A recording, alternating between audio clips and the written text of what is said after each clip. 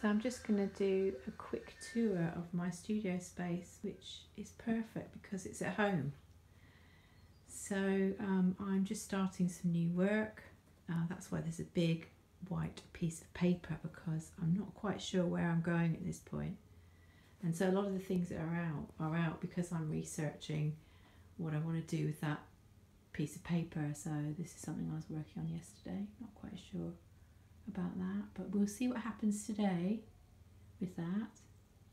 And then next to that are some smaller studies from my last piece of work.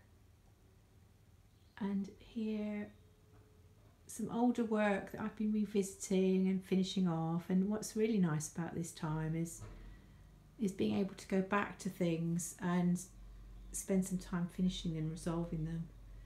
There's quite a lot happening on the floor, including some soft sculpture which I've just got out, because it's always really good to kind of see how those relate to the wall work, because they do relate to each other.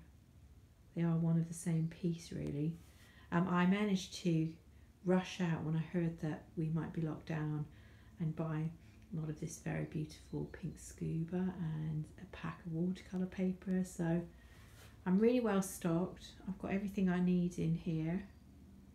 And I'm just really looking forward to seeing what will come out of this period of enforced isolation.